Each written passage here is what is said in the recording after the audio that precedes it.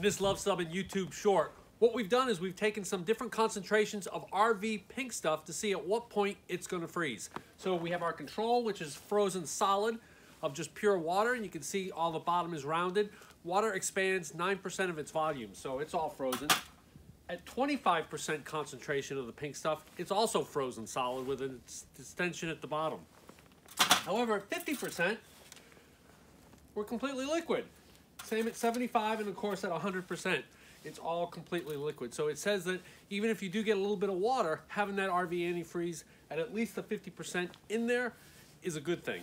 Now, a viewer also commented on us and said, hey, why don't you just pour salt down into your tanks? And that'll keep things from freezing. So seawater is at 35 ppm salt. At 35 ppm, it's frozen solid. And at double the salinity of seawater, it's still a slushy mess.